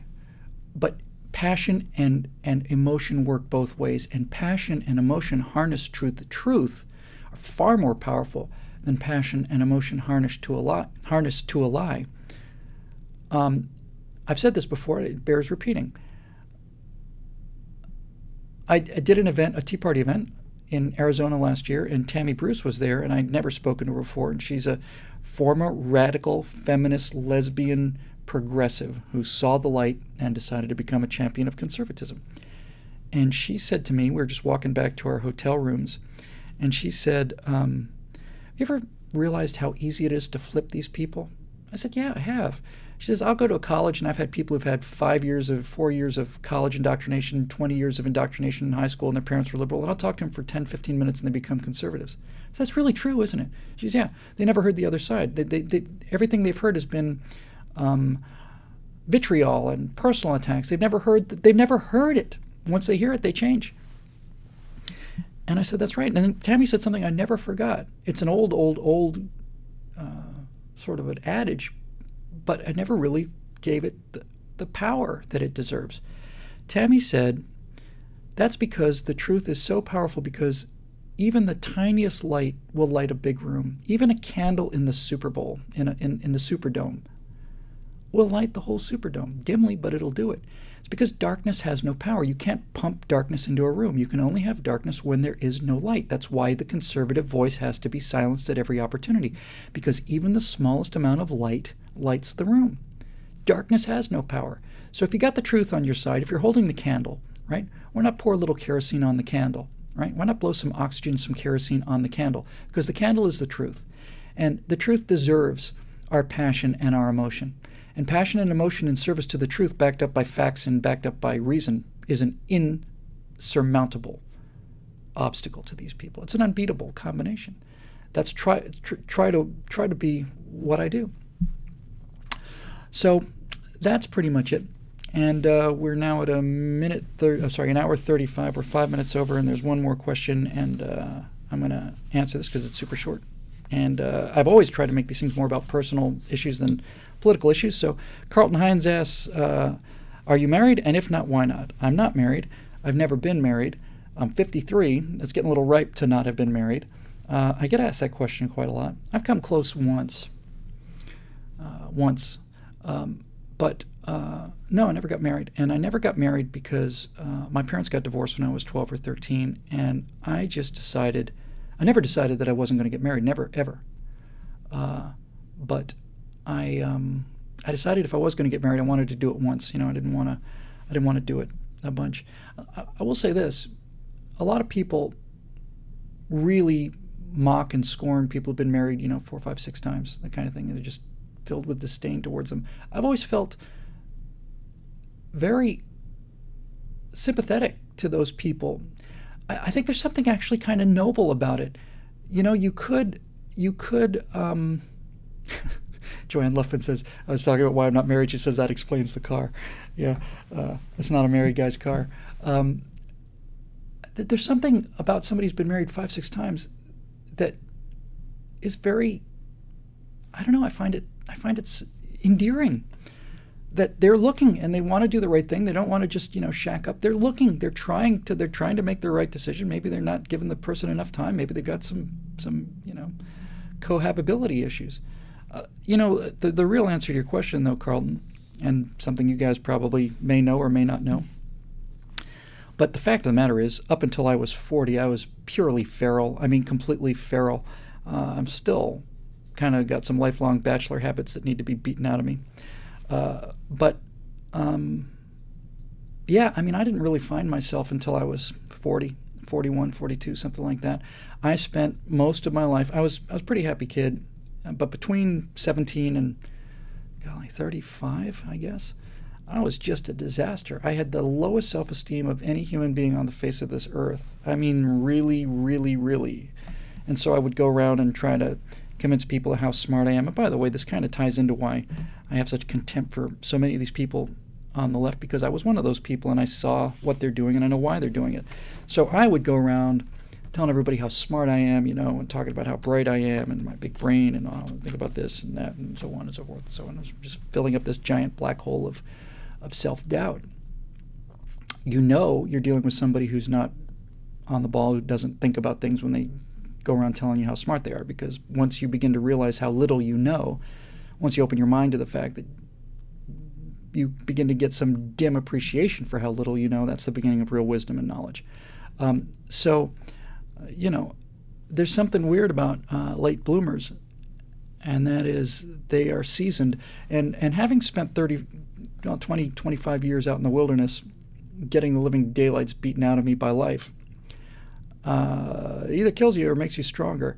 I often talk to other people who've had, like really rough years, and I mean, like when I say rough years, I mean like rough decades. I often say to them, especially when they're really down and just beaten up and think there's no way outside of it, I said, you know how they make samurai swords? The procedure for making a samurai sword? This incredibly hard and yet incredibly flexible steel. Turns out what they do is, first of all, they get the best steel they can, and then they bash it out flat and long into something that looks kind of like a sword, get it red hot, bash it out flat, and then they fold it over on itself. Then they bash it out, and then into ice cold water. And then the steel reacts. And then they take that out of the cold water and stick it right back into the furnace, and they get it hotter and hotter and hotter and hotter and hotter, get it red hot. Then they bring it back out to the anvil, and they smash the living daylights out of it again and again and again. And every time they smash the daylights out of it, heat, violence, fold, cool down. Heat, violence, fold, cool down. It is a traumatic, vicious, terrible things to do to a piece of metal. And every time they do it, they fold it over again. And my understanding is that a samurai sword, if you section it and look at it, it's got 17 different folds. It's been folded and folded and hammered and folded and hammered. So the first one's hammered and folded, now you've got 2 pieces. Those are hammered and folded, now you got 4 layers, and hammered and folded, and you got 16, and so on. They did it 17 times.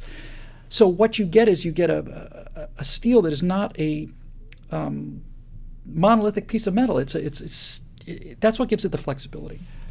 And I use that example, needless to say, for those of you who are quick on the uptake, to say that somebody who has been through a great deal of emotional hardship and financial hardship and, anonymity and all these things that are painful to guys with my kind of temperament, and to live with the fact that up until 2002, when I started writing Eject, Eject, Eject, I came to realize I was a guy with a great future behind him, a guy I thought I'd missed the train. And all of that despair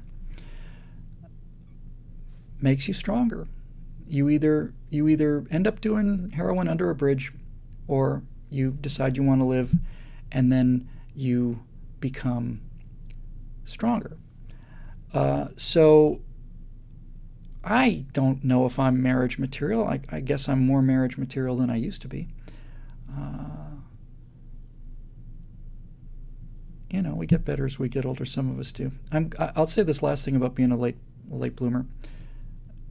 Being a late bloomer is really the way to live, because what it means is you spend your life preparing for the second half of your life. And that means that even at 53,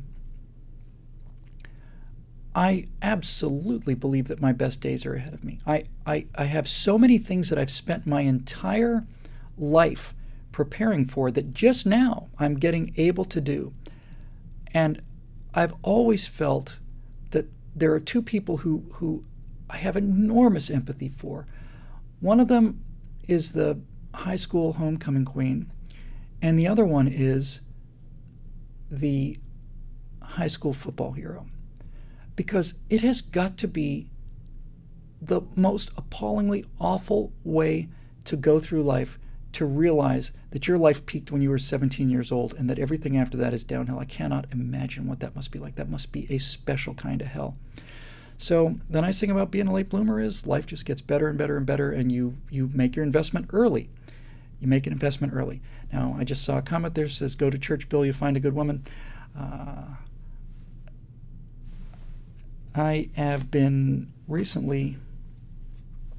I've been actually dating an honest-to-God movie star. That's all I can say about it right now. It's a she, by the way, and we'll let this go a little bit further, and maybe I can make that information public someday. But it's a person who I like very much, very much. Been through some rough times like me. Somebody asked me in the comment section about Dana, who shows up in so many of my pictures and stuff. I don't know if she's watching this. She watches many of them. That was the person who I almost married. That was the person I got closest to. And I can't say enough about that. I can't say enough about that girl. She's really my best friend. She understands me better than anybody else in the whole wide world.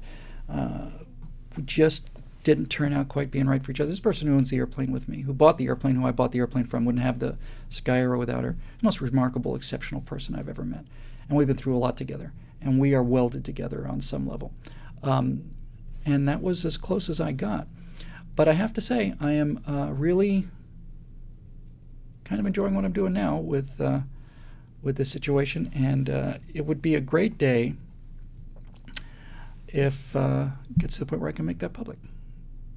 Because it's somebody who's got an endless number of pictures on the Google image page, and they're pretty impressive pictures, and I think she's cool. Anyway, that's it for the Stratosphere Lounge episode 12. I like the theme show so much. I loved that sci-fi thing. I just loved it.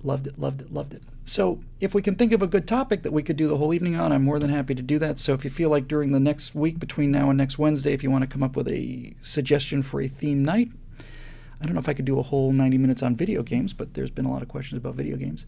Anything that we can do for theme night, I like, because I love doing the theme nights. If not, we'll take more of these extraordinarily good questions that I've always enjoyed and just marvel at. As usual, I'd like to close the show by telling you once again how much all of your support means to me, how much looking at this number, which before we started the show was 16,212 likes on Facebook, is astonishing. And as I always say, I read every single comment on Facebook. I don't get to answer nearly as many as I like, but I read them all. And your kindness and your support that's what changed me. That's what changed me from being a feral failure to being the cross between William F. Buckley and Don Draper you see standing before you today, the voice of a generation, and a fundamentally happy guy who's living a kind of life that he never imagined was ever going to be possible for him. Owe it all to you. And I saw, I'm just glancing over, somebody's talking about John Voight. Johnny Voight is a friend of mine. Johnny Voight is one of the best men that ever lived. And when I do a particularly good firewall or afterburner, I get a phone call or an email from my friend John Voight saying, "Oh, Billy, I just had to tell you, I really like that last thing. And your delivery, lad, there's something about your delivery. It's just really, really good. I really like what you're doing." You hear that coming from a legend like Johnny Voight, and I'll tell you something, my friends, my life is awfully good and getting better. Owe it all to you. So we'll see you next week on the Stratosphere Lounge, Lucky 13. And by the way, with all the technical problems, funny how they always begin at the beginning and then the thing just settles down. I can't explain it. Maybe it's because it gets later, It may be that the bandwidth in LA, right around 6, when we start this thing on the East Coast, is when everybody's coming home and just checking their email or their web, Maybe we need to start this thing a little bit later. That might help us. Somebody said Clint Eastwood, I hate to be a name dropper. I hate to be a name dropper. Who am I kidding? I live for this stuff. I got to meet Clint Eastwood in a very small group of people. And he's just as quiet and as awesome as you might think. And after this little meeting was over, we all got a chance to talk. I went up to him and I took a copy of my book, Silent America, and I ran down to my car and got it out of the trunk and signed it and brought it up. And I said, "Hey, Clint, I just want to tell you, I hope you won't take this as an insult. I'd like to just give you this book, not that you'll ever read it because I know you're a very busy guy, but as a small token of all of the incredible enjoyment that I've gotten out of your work as an actor and as a director. I really, really, really admire the work you do, and thanks." "Well, thank you. I'll read it at my opportunity." Caught up with him again a couple months later. I was just standing in line at another event, and I turn around, and there he stands, and he says, "I read your book. I really liked it." And that's when the poker face goes on, which you get in some practice when you deal with show business and you start meeting movie stars and celebrities. You learn how to put that poker face on there because what you say is, "Oh, well, thanks, Clint. That's really nice of you. That really means a lot to me. Thank you very much." But what you're really saying inside is, "Jesus H. Christ. Clint Eastwood is blah, blah, blah."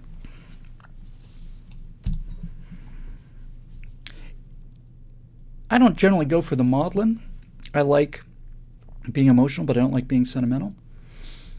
If anybody out there is watching this and is really going through a rough patch right now, I mean like a rough patch, like a real rough patch, and if you're one of those people that at the moment are so deep in that black hole of despair that you don't see any way out of it, and you think that this is the way it's always going to be, you can take it from somebody who's been in that black hole of despair for 20 years when he tells you that you have to hang in there. You have to. You have to hang in there. It will get better. Don't give up. And understand that every moment of pain and isolation that you're going through now won't necessarily, but can be turned into a source of unbelievable strength and confidence that will never fail you if you make the decision to get through the other side of this. Winston Churchill's said so many brilliant things in his life. I think he's probably, with the exception of Twain, the most quotable guy in the world. And Churchill said, when you find yourself marching through hell, keep marching. Get to the other side of it. You can find yourself in a state of such despair over finances or personal relationships or unmet dreams or anything, you will find yourself in a hole that looks like you can't get out of. And Joseph Gerba says, how can you say for sure that it will get better? I'm telling you how I can tell you for sure that it will get better. If you're in that place, your perception is effed, okay? Your perception of things at the moment of this blackness and despair is a faulty perception. I'm telling you as a guy who's lived in this. I'm telling you as a guy who spent 20 years of his life wondering if anyone would ever go out with him ever, who is now dating one of the most spectacular movie stars on, it's not Angelina Jolie kind of thing, but I mean really. And and a new car and all of this ego gratification and all of this financial and professional success, I didn't give up. Now, that doesn't mean that I'm telling you that you're going to get to be a celebrity or a pundit or anything like that. What I am telling you, though, is you make a decision to tough it out and get on the other side of this. You make a decision to get, and you don't have to decide to get through the next 3 days, 3 months, 3 years. You have to make a decision to get through this evening and get up till tomorrow morning. You make that decision, and it will pay off for you. And if you're really feeling that, you can do what I do and find yourself some antidepressants, because those things work wonders. Those things changed my life. This is the kind of stuff I always thought Stratosphere Lounge would be about the personal stuff. If you have battled depression and you find that you are just incapable of getting out of it, and you've always thought that antidepressants were a crutch, they're not a crutch. Antidepressants are to mood what insulin is to falling on the ground and passing out from a diabetic coma. If you are feeling clinical ongoing depression and you cannot face things and you can't get out of bed in the morning, you don't have enough serotonin in your system, and just simply getting that physiological problem under some kind of control will give you the time and the emotional space to start to get some of the other things that are a problem under control. I don't want to tell you that life is going to turn into sunshine and roses when you wake up tomorrow, but I'll tell you this: if you don't wake up tomorrow, it won't. And you can use the suffering as a shield and as a rock that you can put your arms around to say that you get through this, you can get through anything. Life does get better. You just have to let it, and you have to make decisions to do it. Make decisions. Talk to friends. Don't trust your perspective if you're really in the hole. Don't trust it. You must have friends. And if you don't, find some friends. Go to a Narcotics Anonymous meeting. Go to a 12-step meeting. We've gone this far, we might as well go the rest of the way. I was in Narcotics Anonymous for 9 months in 1985, and I was one of very few people who went to Narcotics Anonymous and who genuinely did not have a drug problem. I have never had an alcohol problem. I drink socially. I've never once in my life bought alcohol for my own consumption at home. Ever. I just don't need it.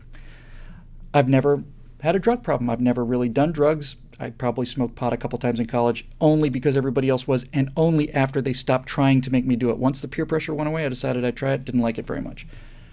But I went to Narcotics Anonymous for 9 months every single day because I was in such a state of despondency that I needed emergency treatment.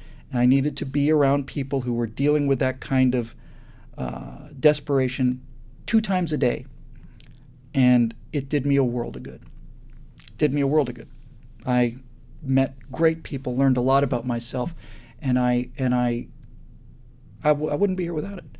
If you're really in a situation where you're really feeling like you don't have anybody to talk to, go to either an AA meeting or an NA meeting, and just walk in there and just tell people you're feeling bad, and they'll take care of you. Strangers who you've never met before will walk up to you and talk to you in such a way that you believe them when they tell you, if you have anything you ever want to talk about, you call me, and you'll get a sponsor.